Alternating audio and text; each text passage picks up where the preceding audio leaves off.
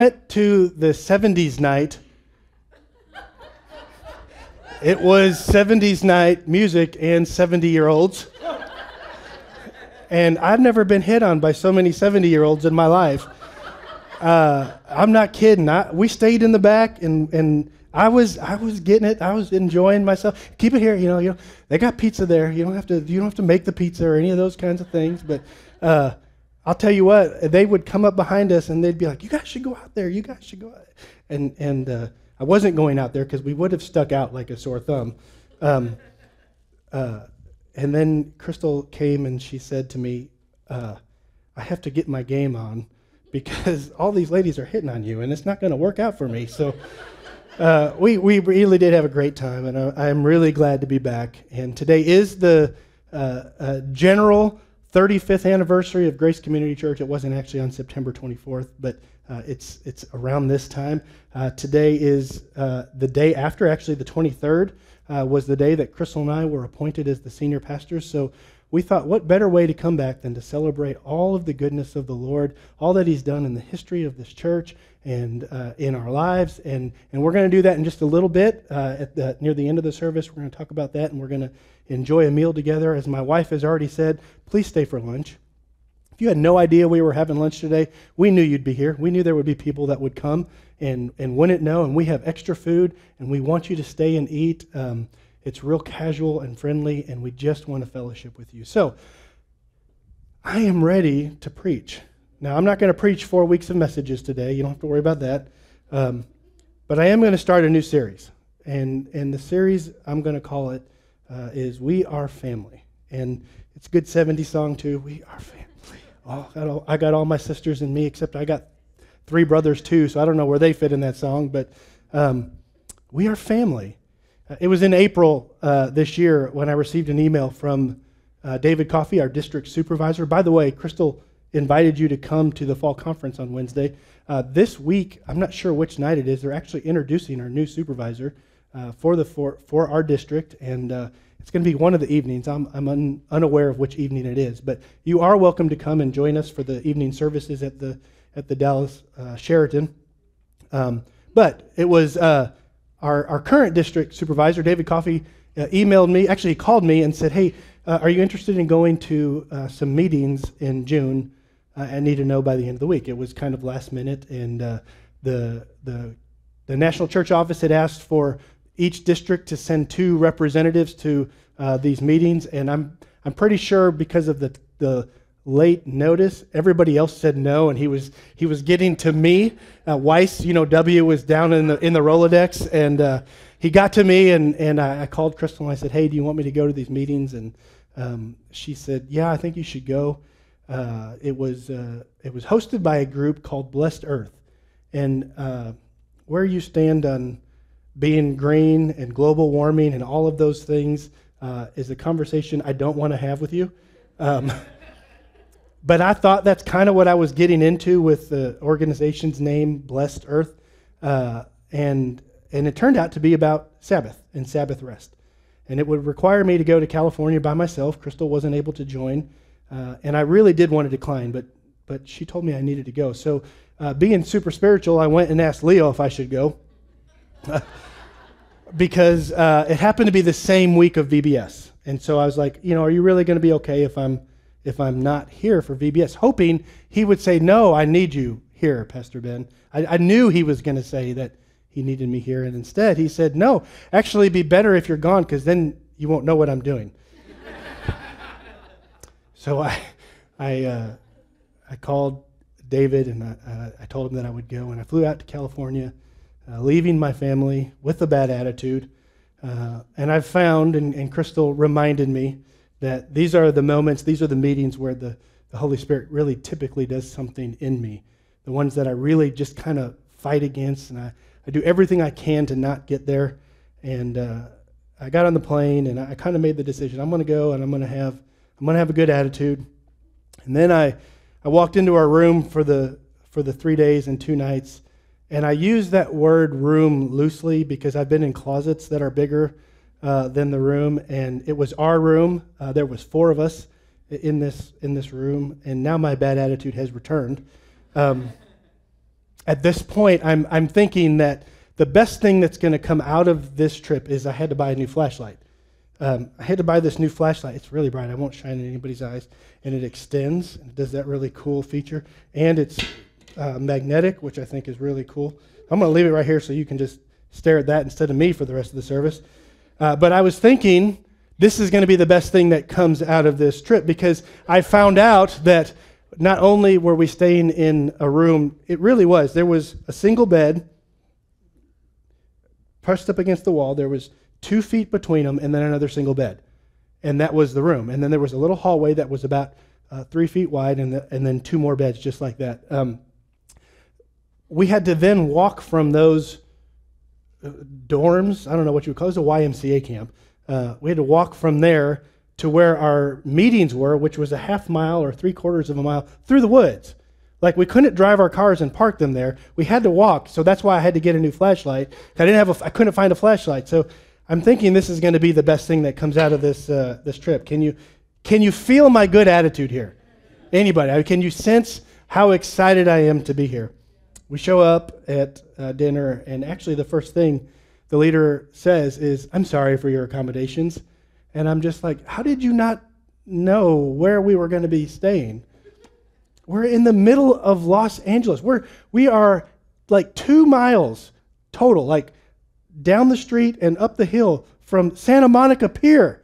We are like in the middle of civilization. How in the world do you even find a place like this in the middle of LA? You have to work to do that. They found it. So how did the meetings go, Pastor Ben? Honestly, I have mixed reviews about the meetings, but the Lord spoke to me deeply. And I know Crystal was praying that I would have an encounter. And as always, he answers her prayers. To give up 3 days, miss VBS, and most importantly, be away from the family it is not, and it never is on my top list of things to do. But I had that moment where you know the Lord is speaking directly to you. Of course, when I returned, I didn't say anything to Crystal because I wasn't going to give her the satisfaction of knowing she was right. And it was about, 4 or 5 days after I got back that we kind of sat down and had a conversation.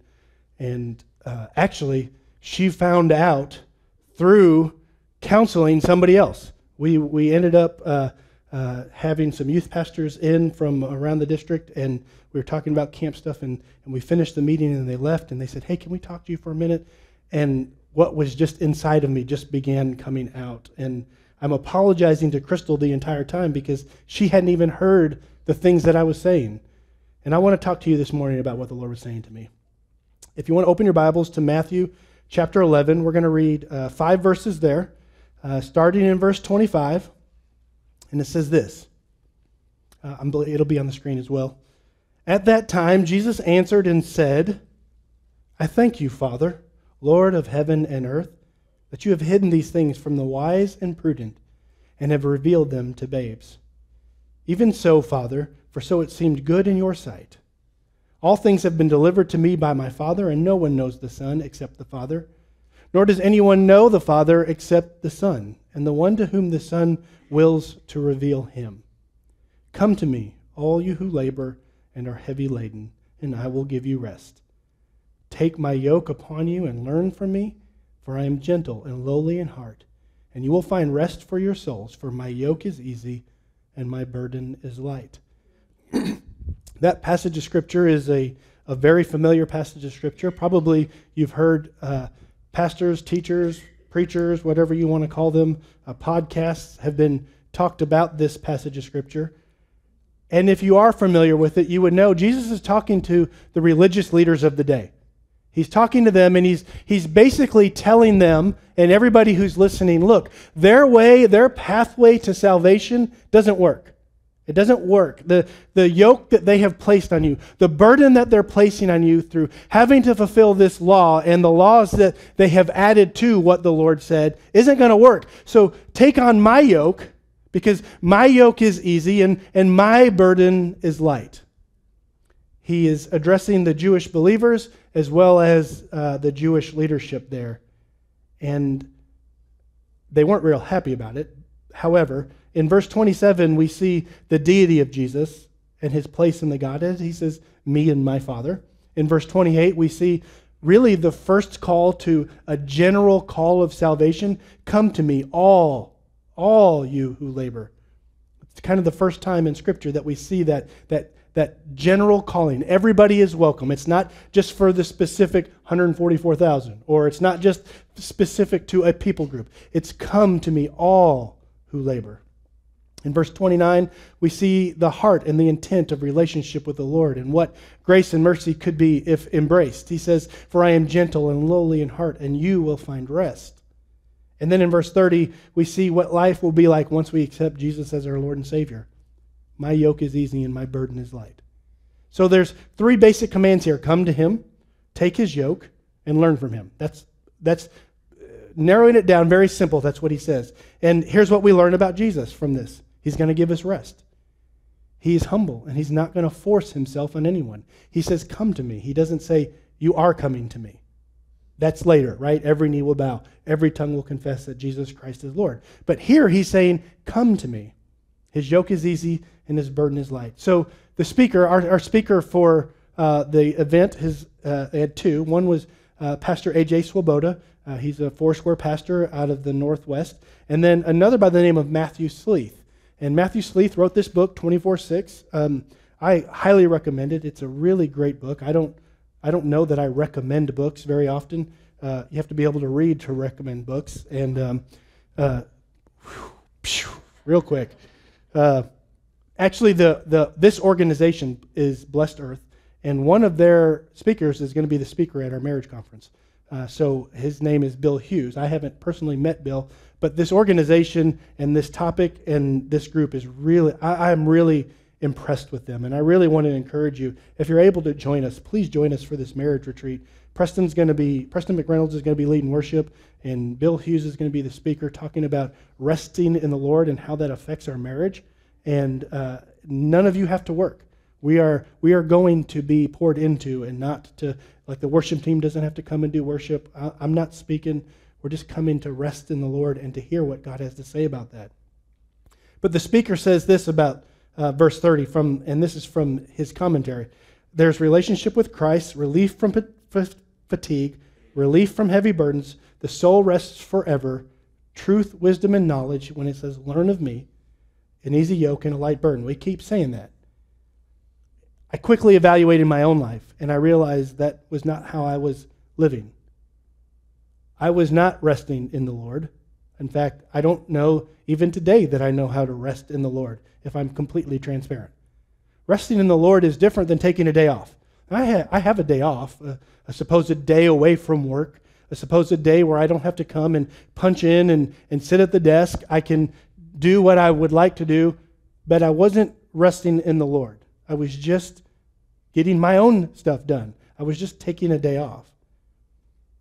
If you continue to read in Matthew, you see that chapter 12 immediately begins after that, but it's not a new thought or a new conversation. It's a continuation of what Jesus was saying. In the first 13 verses, Jesus explains how all of this wonderful stuff can happen. I'm going to read just 3 verses, and starting in verse 6, it says, "Yet I say to you that in this place there is one greater than the temple. But if you had known what this means, I desire mercy and not sacrifice, you would not have condemned the guiltless. For the Son of Man is Lord even of the Sabbath." His yoke is easy and his burden is light was directly relating to 2 things. The first, I've already said, the security of our salvation. When we enter into a relationship with the Lord, our salvation is secure, and we don't have to labor for it. We can't earn our salvation. You can't be good enough. You can't be smart enough. You can't do enough good deeds. It is only because it is. Because Jesus said, I will leave heaven, I will come to this earth, I will live this sinless life and willingly sacrifice myself. I will go and conquer death, hell, and the grave, and I will rise from the dead and ascend to heaven, and that's why we have salvation. You cannot earn it. And so the security of your salvation is based in the faith that you have that Jesus Christ indeed did these things for you. The confession of the Lord as your Savior, the confession of your sins, and the repentance, and it's done. The second thing is, I believe there's a physical rest which typically takes place by honoring the Sabbath. And I think both of those things are in effect here. And I'm not going to spend a lot of time this morning or even in this series talking about the security of our salvation. I think that's something that believers in this church and believers who spend any time walking with the Lord should be secure in. And if you're not, I'd love to have a personal conversation with you about that. I don't think it needs to come from the pulpit right now. What I want to talk about is the physical rest which happens from honoring the Sabbath.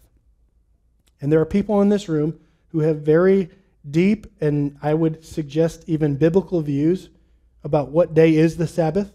And I'm not going to choose to persuade you as to what day is the Sabbath. There is the Lord's Day, which we call Sunday. Some people call that the Sabbath. There is Friday night to Saturday, which is how the Jews observe Sabbath. What I'm suggesting is take a moment. I don't want to get into a debate. I don't want to get into an argument. What I want to suggest is there's a moment where we should step back from our normal rhythms and routines and honor the Lord with our time. And if you want to debate Friday night to Saturday, Saturday to Sunday, Sunday to Monday, if you want to tell me, hey, my work schedule won't allow it, I got to do it on Tuesday, I'm going to be fine with that. That's, again, not what this topic of conversation is about. It's about entering into this place where we set aside everything to honor the Lord. So there was 4 takeaways from these meetings. The first is there was something missing from my life and the life of my family. And I don't know how many of us will take a moment to step back and actually recognize or evaluate or suggest maybe there could be something missing from our life. The second was I wasn't walking in the promise of the Lord, and yet I was in relationship with Him. And I think you should know the difference. You can walk with the Lord, you can be in relationship with the Lord and not be in the center of His blessing, not be in the place where His blessing is being poured out. If there's specific commands in Scripture that you're not choosing to engage in, you cannot be in the middle of His blessing but still be in relationship with the Lord. I was not in the middle of the blessing when it came to resting in the Lord. And I am not proud of that. I am not suggesting I have it all figured out. But what I am suggesting is I'm working on it. And once I came to the revelation that maybe some things needed to change, I wanted to begin making those changes. His yoke wasn't easy and His burden wasn't light. If I were to do a show of hands, and I'm not, how many of you would say in your own personal life right now, if I were to say, is your walk with the Lord easy?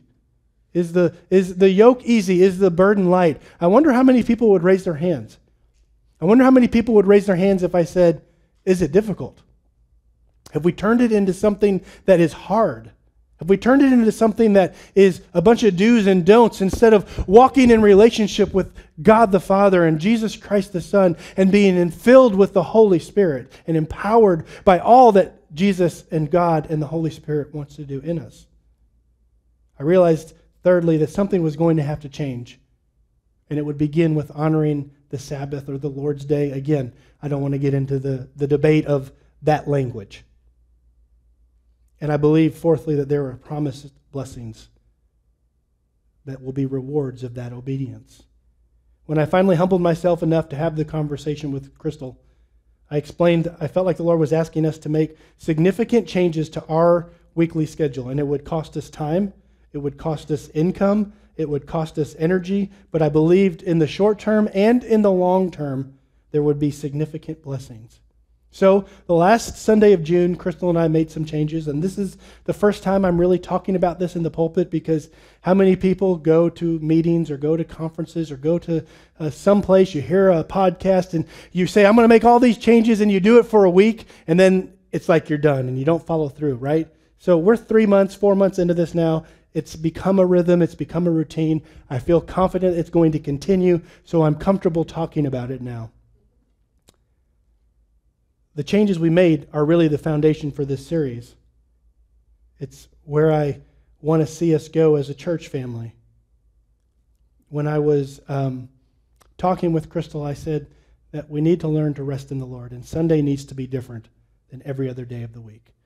And so I'm going to quickly read through some of these things. I want to suggest to you, this is how we're doing it. I'm not telling you to do what we're doing. Everybody hear me say, this is just a practical application in Ben and Crystal's house. This is not how the Guidos are supposed to do it. It's not how the Steins are supposed to do it. You have to talk to the Lord and figure out what this looks like in your home and with your family. But here's what the Lord said to us. We're not going to work on Sundays any longer. Now, I'm preaching, right? This is part of my job. But this is not work. The work comes in advance in the preparation. The delivery of the message is significant and it's important, but it's not like this big, huge, draining thing in my life. And we've made the decision Sundays are going to be different than every other day of the week. So when we get home, our phones get put away. Not just ours, but our kids' phones. And we're not on the phone any longer. In fact, some of you have called, and I've not called you back till Monday. Some of you have texted, and I've not responded until Monday. And you maybe thought I was mad at you. I'm not. We've just made some changes in our home. Email gets put aside. It can wait till Monday. Social media is shut down. I've told our kids all homework has to be done by the end of the day Saturday. We're not going to do homework on Sundays. Mom's not going to be grading your papers on Sunday. We do the co-op, and so there's a significant involvement from Mom when it comes to school. All that's going to be done by the end of the day on Saturday. All cleaning's going to be done by the end of the day on Saturday. Things that have to be ready for school, we do our best to even get our clothes out for school on Saturday instead of taking the time Sunday night to go find them and iron them. And look, I know this is extra work, but it's preparation in order to get to the place where we can rest. We are going to do whatever we can to take a nap on Sundays if at all possible. And then here's the biggest change, and this is what we're going to talk about as we move forward. We have a large family dinner now on Sunday evenings. It's a mandatory meal for my children. They don't have a choice. I've told them they can't work on Sunday evenings. It's easy for Justice because he works at Chick-fil-A, so he doesn't have to worry about it. But my daughter was working at a job where she had to go and tell them, I can't work on Sundays any longer. Because she would go to church during the day, and then after lunch, she would go, and it's a retail job. She'd go work for a couple hours. I said, on Sundays, from now on, we're going to have this meal together. The kids are allowed to invite a friend, but only one friend. We're not inviting the entire neighborhood to join us. Our extended family is invited, so that's a large family. We have 27 just on the Weiss side, and then my wife's side of the family as well. We've invited everybody to come every week. They're welcome to come. Dinner starts at 6. We're starting at 6, and I don't care if you're there or not. We're going to start eating at 6. We have specific conversation that we have around the table every week. And so there are 3 questions. Everybody knows they're going to get asked. The 3 questions are, what was your greatest challenge this last week? And we just go around the table. What was your greatest challenge this last week? And then we go around the table and say, what was your greatest victory or your greatest joy this last week? And then the 3rd question is, what do you think your greatest challenge is going to be in this coming week? Because we all have things that we know about that are coming towards us, and they create anxiety or they create fear, or we know it's going to be a challenge, and so we want to pray for those things, and then we pray. And then we have dessert every week. We don't do soda and dessert in our house every night, but on Sundays we have soda and we have dessert, and it's as much as you want. There's not rules on what you can have and what you can't have. When it's gone, it's gone. But we wanted it to be a sweet place that our kids wanted to be part of. We want it to be different. It's not like every other night. We made the choice to take off our Fitbits. I got that nice tan line there. Our Fitbits control our lives. I don't know about you, but they control my life. They control my wife's life. We have to get enough steps. So we're going to go walk even though we're exhausted because we don't have enough steps. Or I can't eat that thing because I haven't got enough steps. So I'm going to take these steps so I can eat this thing. No, I've just made the decision that it's a great tool and I use it 6 of the days, but on the 7th day, I'm not using it any longer. I've just made the decision I'm not going to be controlled by that. On Sunday, we're going to enjoy our lunch, we're going to enjoy our dinner, and on Monday, we'll start again. Does it slow down the process? Sure. It means you're not going to lose weight as quickly. It may mean you don't get as much muscle as quickly, but you know what? There's a freedom that's come with that for us anyways. We don't clean up. We just move the dirty dishes to the counter or to the sink. We're not going to spend the entire night doing all the dishes. We do our best to eat on paper plates if possible to help with that. But all the pots and all the pans and all that stuff gets just put in. We'll do it Monday. Everything can wait till Monday. Most of the things in your life can be set on hold in order to honor the Lord in something. But too often we let the tyranny of the present dictate what we're going to do instead of dictating to the present what we're going to do. We watch a movie or play games. We do something as a family together. And before you begin to judge what we're doing and think about how that will never work in your family schedule, I just want to say this is what we chose to do. You don't have to do it that way.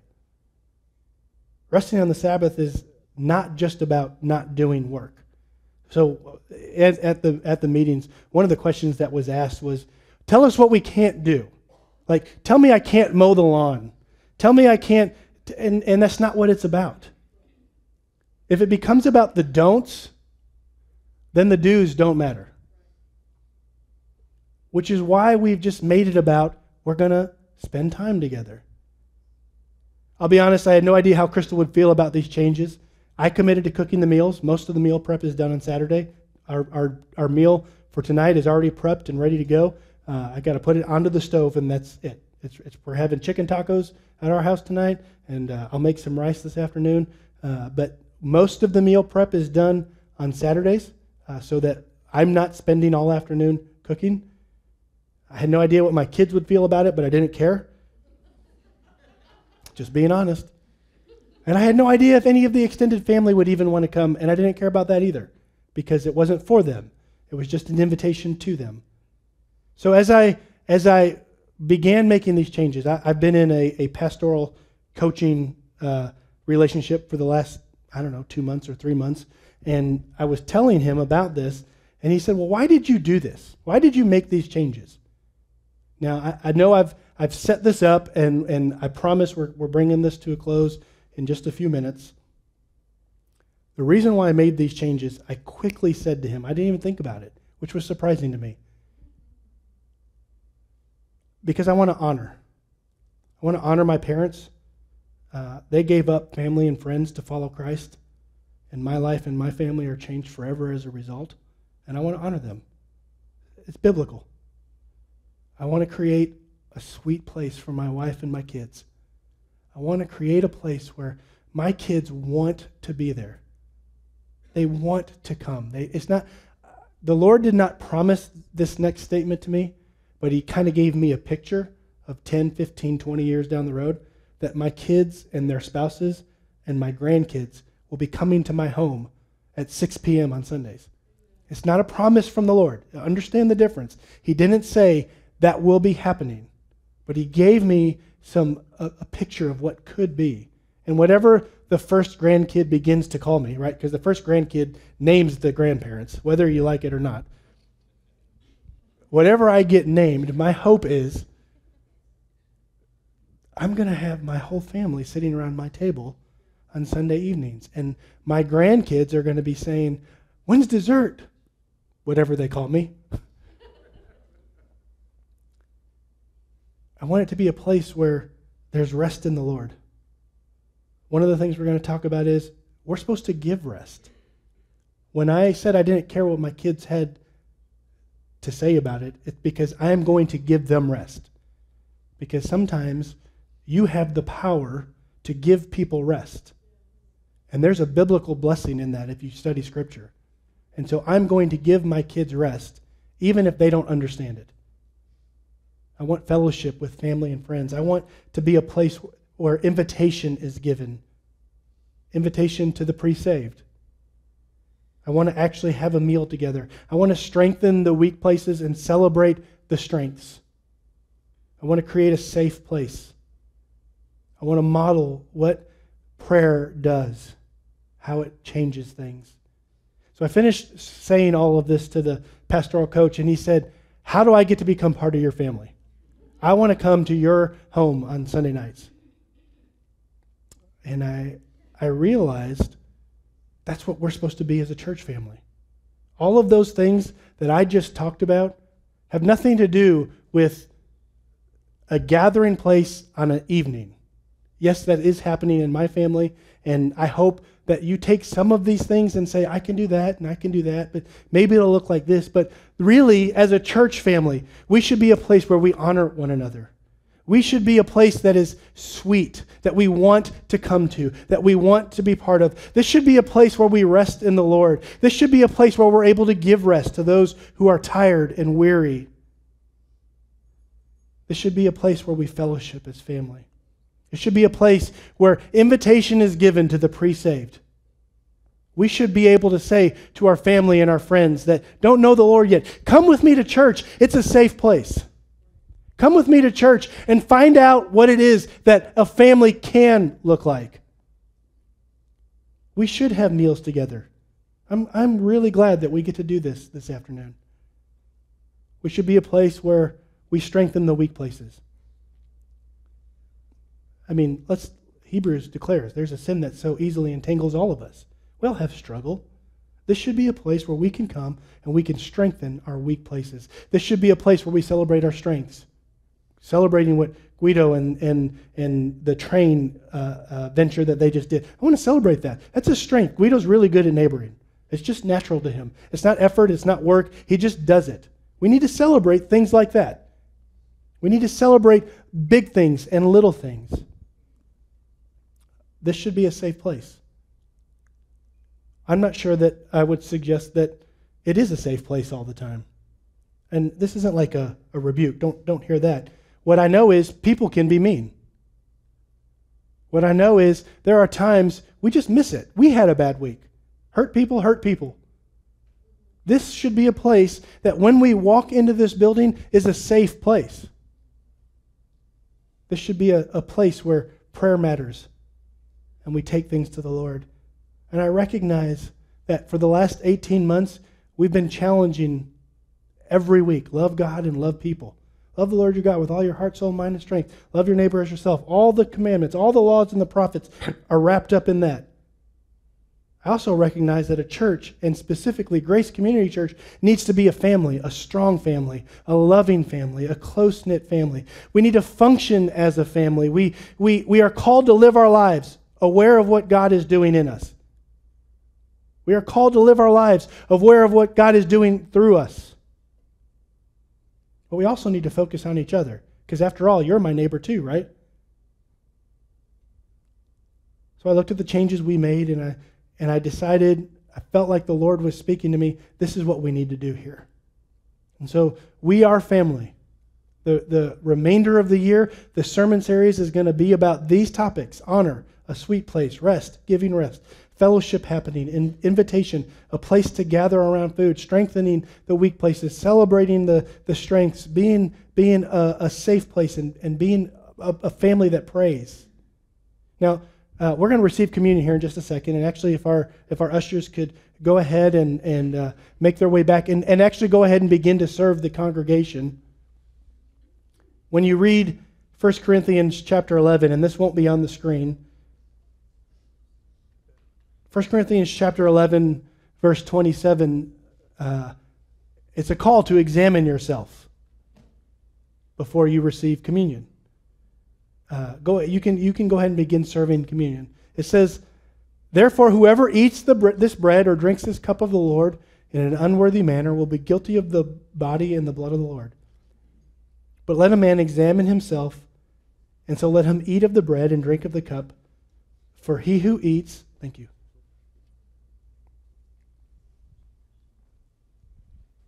"For he who eats and drinks in an unworthy manner eats and drinks judgment to himself, not discerning the Lord's body." Now that's a call to address sin in our lives, right? That's what that call is. It's a Lord, for 30 seconds, I want to just examine, are there things in my life that need to change? Do I need to change something in my relationship with my wife? Do I need to change something in my relationship with my kids? Is there sin that is known, or is there secret sin that needs to be addressed? I would suggest to you that oftentimes when we receive communion, we don't go through the examination process. I spent the last 4 weeks going through an examination process, to be completely honest with you. An examination process on calling, an examination process on my relationship with my wife, an examination process on how I'm teaching and training and releasing my children. That's really hard. For those of you who've done it, you know what I'm talking about. For those of you who haven't, good luck. It's difficult. I didn't realize how difficult it would be to release your children to be the adults that we've been raising them and training them to be. It's like we put all this effort into, we want you to be who God's called you to be, and when it's time to go, we're like, yeah, no, don't go. It doesn't make sense. It's counterintuitive. My kids are good kids. Today's Justice's 18th birthday. I guess now he's a man, right? Today's also Isaac's birthday. How old are you, Isaac? 16. We got 2 staff kids' birthdays today. That's pretty cool. I don't know how you guys work that out. Mark? No, it's $5. Yeah, I'm working it into his birthday present. That's what he's going to get, $5. I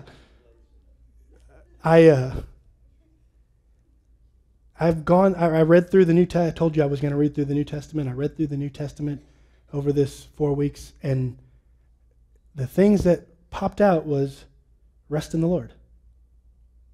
Rest in the Lord. And I don't know how to do that. I am a goer. I will go anywhere. I will do anything. If you give me a list, I'll knock it out of the park. I'm not very creative, but I'm a planner.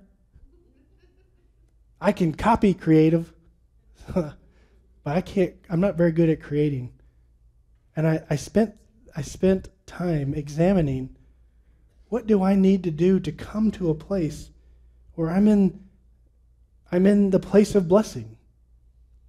God's blessing, right? We're going to celebrate some of those blessings in just a moment. But I know He's called me to live my life different. And it's difficult. If you're going to commit to taking a day to rest in the Lord, let me just tell you, all hell will break loose against you when you do that. That's not a joke. I'm not trying to be funny. I realize it is funny. We took time. The second day, Crystal's phone was stolen. The third day, we had this. And we had challenge after challenge because the enemy doesn't want you to rest in Him. If you study in Scripture where Jesus did things on the Sabbath, actual demonic activity took place as a result of Jesus doing what really was meant to be on the Sabbath, which was empowering His love and His rest, His healing. Demonic activity took place. So let me be honest with you. As you are preparing to receive communion, I'm going to ask you in just a second, how many of you would suggest maybe you need to learn how to rest in the Lord a little differently? Maybe your homes need to learn how to rest in the Lord a little differently. The biggest conclusion I came to, and now this is kind of more personal than it is like message, but here's what I took away from the 4 weeks. I can no longer let schedule dictate to me what my life is going to look like. When we came to Grace on August 1st of 2004, I wasn't healthy. I would suggest that our marriage was okay because we didn't know any better. I would suggest our family was okay because we didn't know any better, but we weren't healthy. I didn't know we weren't healthy. I can look back and say we weren't healthy. And for, I guess, 8 years, the Lord did an amazing healing work through the love and care from Pastor Eric and Susan, the love and care from this congregation, the Word of God being spoken into our lives, and we got to a really healthy place. We had really good boundaries on our lives. And then Crystal got sick at the end of 2015. I'm not blaming, but I'm acknowledging. And we let the enemy dictate our schedule since December of 2015. And those things that were important to us, to our family, we just let go. And we didn't fight for it.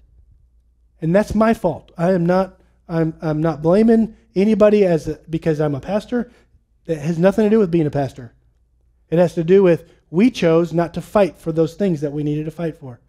We Crystal got sick. We graduated our first kid. We dropped our first kid off at school. We adopted a baby. All of the things that took place in our life in the last 18 months began to dictate our schedule. Instead of us saying, no, we're going to honor the Lord. And I came back from those meetings in June, and I realized it's time to start honoring the Lord again. In my marriage, in my family, in my church family. And so before we receive communion, I want to ask you, this message is about resting in the Lord. It's specific. This isn't a salvation message. If you haven't given your life to the Lord, now's a great time. You're about to receive the representation of the body that was broken for you and the blood that covered your sins, that allows you to have eternal life in heaven.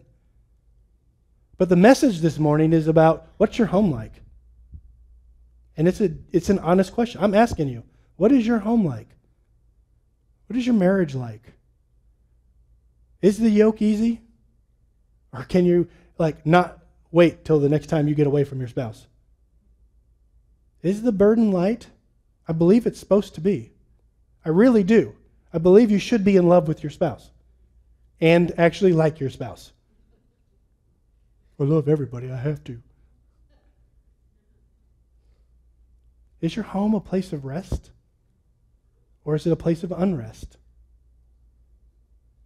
We're going to spend the remaining part of this year really trying to put some things into place in our church body, because I want our church body to mimic this. You have to figure out what it's going to look like in your personal family. I'm going to pray, and I'm going to ask you, maybe the best way to ask it is, could there be changes in your home? Should there be changes in your home? And as I pray, I just want you to ask the Lord. It doesn't mean you're living in sin. Listen, this isn't a sin question. This is hey, let's just examine and maybe take some things back that the enemy's tried to steal. Because we're talking about the blessing of the Lord. We're not talking about sin here. Lord, you've revealed some pretty significant things in my life. Things that didn't inhibit my relationship with you when it comes to salvation, but inhibited the blessing of the Lord in my family.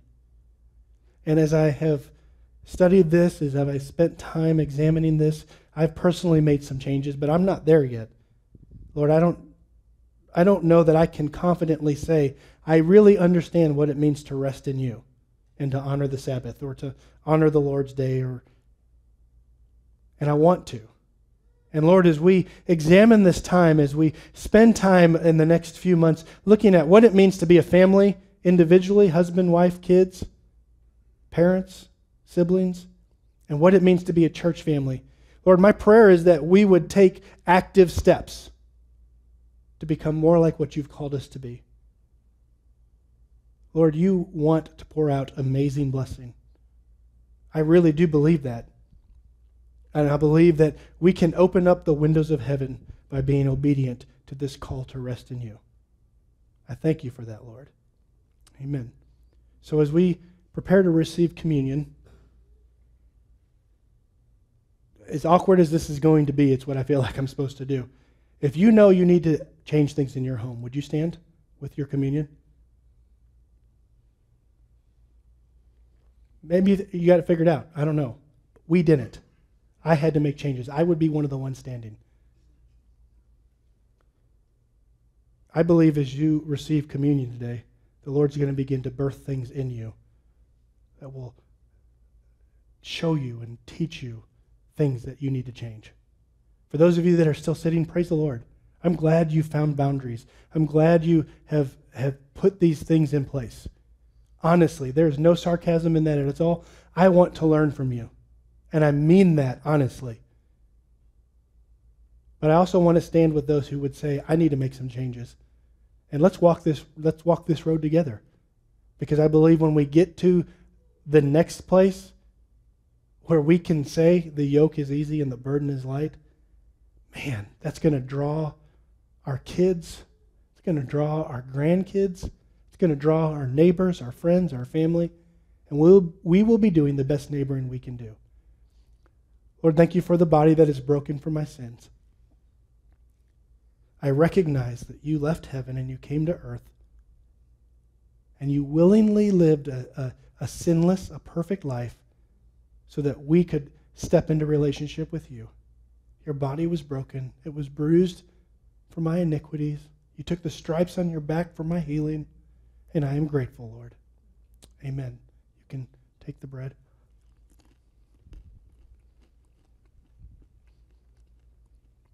Lord, this grape juice represents the blood that you shed to wash away my sins. You washed them away. You didn't cover them up. You didn't paint over it. You washed them away. They're gone. Your word declares they're as far as the east is from the west, and I am grateful that I have assurance of my salvation in you. I can't earn it. I can't work hard enough for it. You've just given it as a free gift because of the blood that you shed. Thank you for forgiving me of my sins. Thank you for making a pathway to salvation. In your name I pray, Jesus. Amen. You can receive the juice.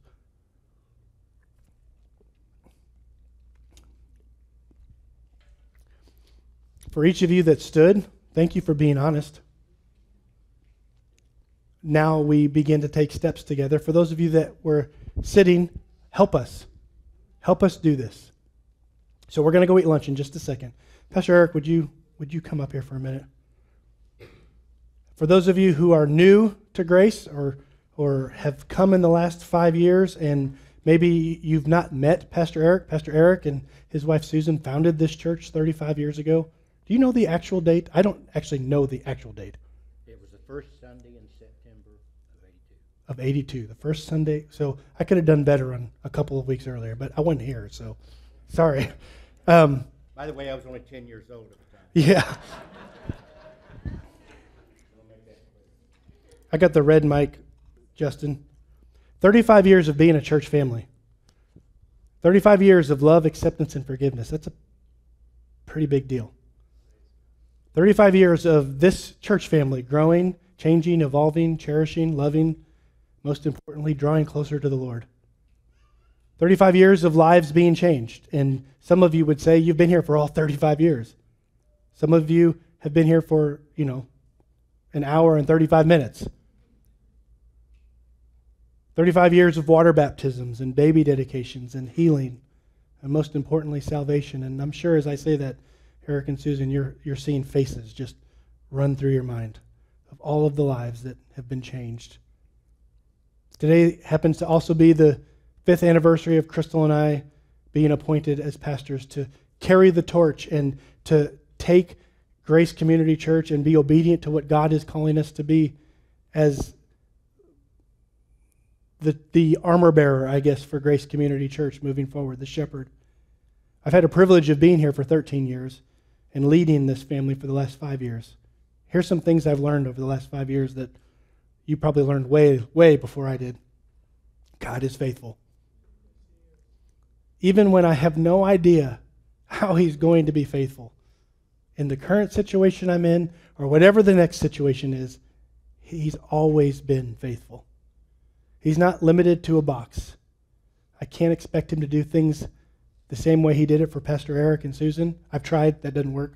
I can't expect him to do it the same way he did it for me last time.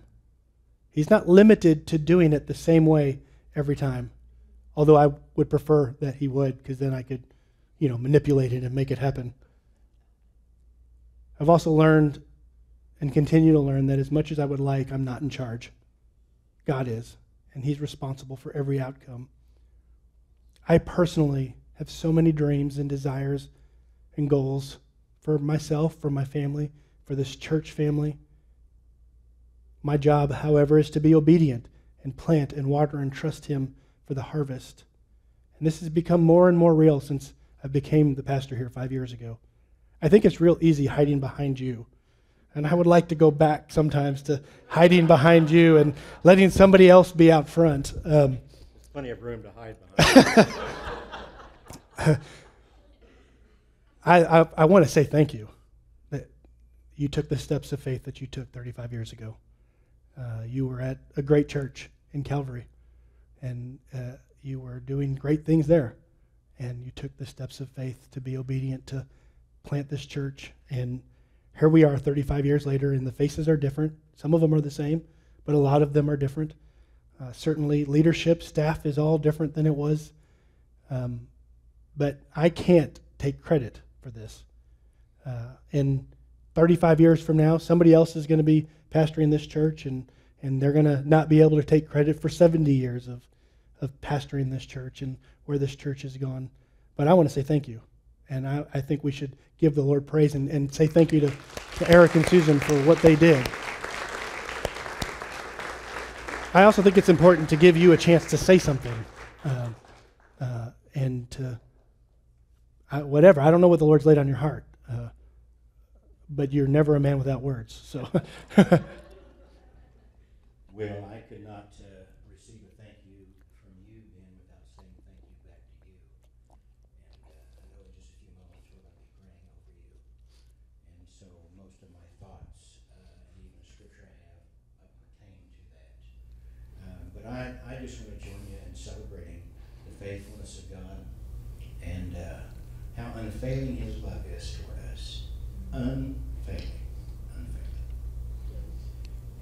He keeps us. Aren't you glad He keeps us? Yeah. And these past 5 years have been very challenging for us too. Different ways than your 5 years, but ways in which we have continued to see the Lord show His faithfulness to continue to reveal His word and His promises to us, and to cause us to come to greater places of rest in Him.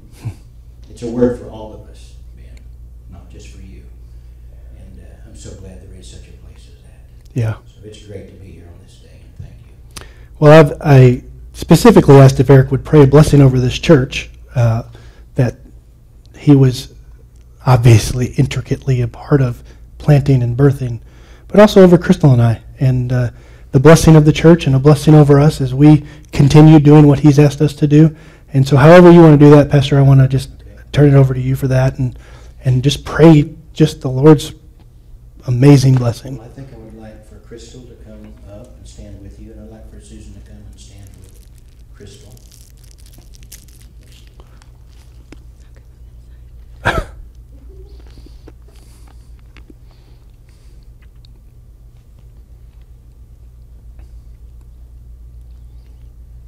Paul writes to the church at Colossae and says, "For this reason we also, since the day we heard it, do not cease to pray for you, and to ask that you may be filled with the knowledge of His will in all wisdom and spiritual understanding, that you may walk worthy of the Lord, fully pleasing Him, being fruitful in every good work, and increasing in the knowledge of God, strengthened with all might according to His glorious power, for all patience and long-suffering with joy, giving thanks to the Father who has qualified us to be partakers of the inheritance of the saints in the light."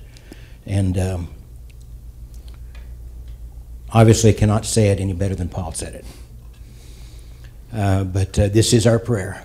And I would like to just transparently say, Ben, that we have been praying for this very thing that God has done in your life. As a matter of fact, yesterday morning as we prayed, Susan prayed, "Lord, let them discover that your yoke is easy and your burden is light." Exact words. So God has just one more time shown up that He is faithful. Yes, and He's there.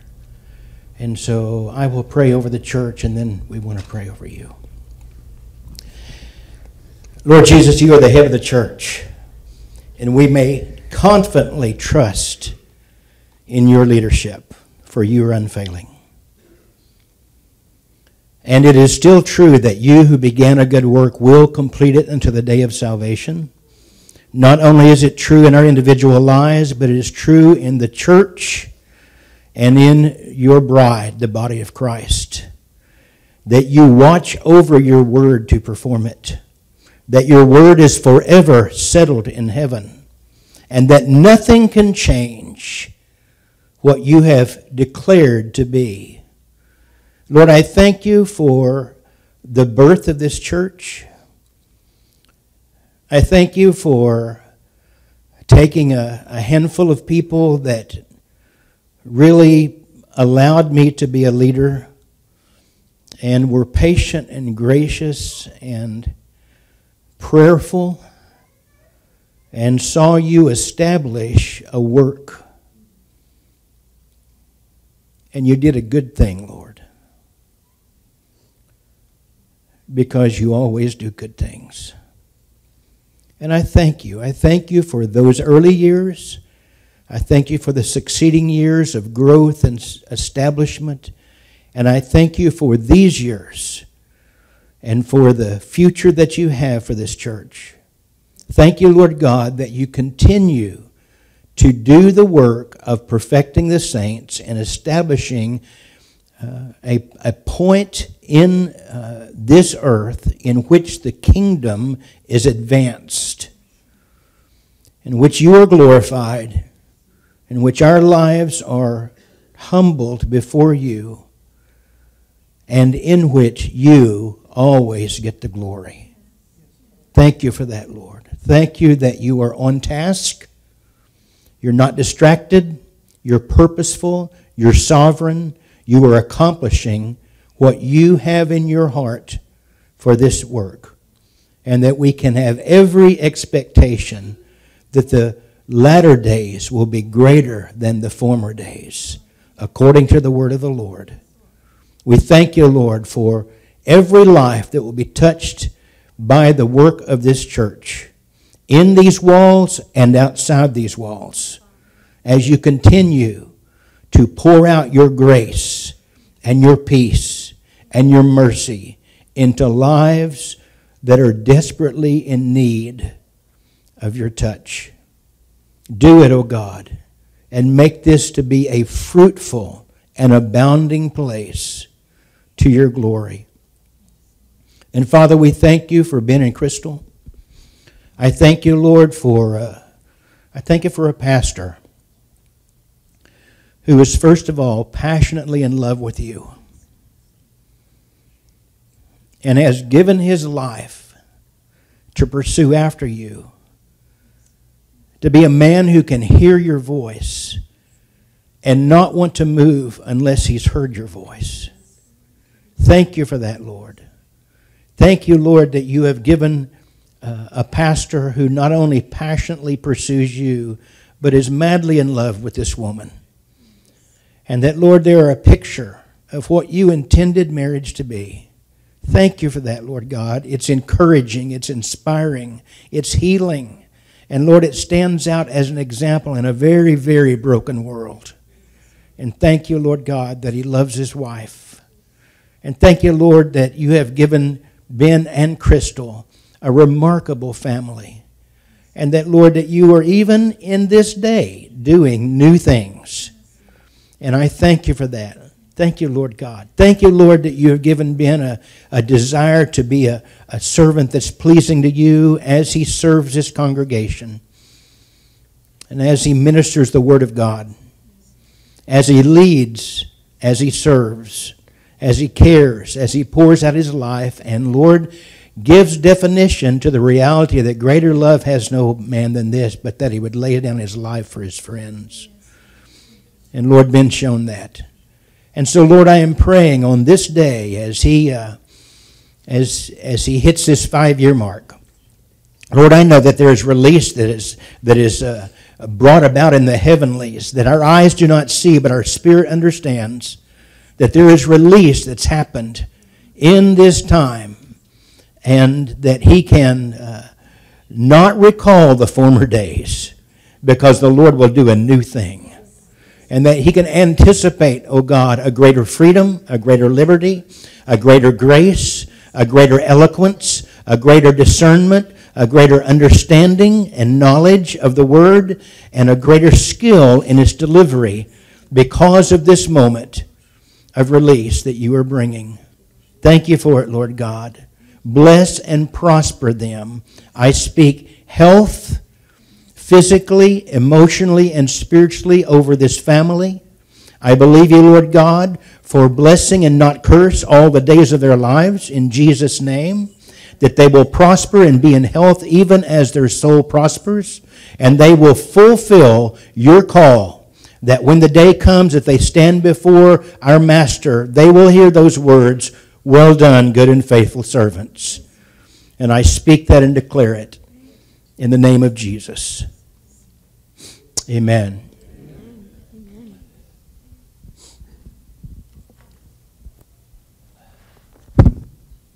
A prayer coming back today, and I've said this to the staff, and I said this to my wife and my family, is that today we would be standing on the top of a mountain, and that we would make a snowball, and we would drop it on this mountain, and it would begin to roll and gain momentum and synergy, and we would begin to move forward in all that God's called us to do. And I'm going to be real honest with you. It takes you coming alongside and stepping into this wonderful thing that God has in store for us. And so I want to invite you back. Well, I want to invite you to stay for lunch. We're going to go eat lunch in just a second. But I want to invite you back next week and the week after as we begin to really look at what a strong family looks like, individually and as a church family. And I really want to challenge you. Be back next week. Come and be part and see all that God's going to do in you and through you, because I believe he has wonderful things in store for you. All right, are you hungry? Yeah, that preacher went way long. I blame the old preacher. No, I'm kidding. I'm kidding. I learned from him. Here's what we're going to do. We're going to go out this door right here. This is for the sake of flow. So we're going to go out this door right here.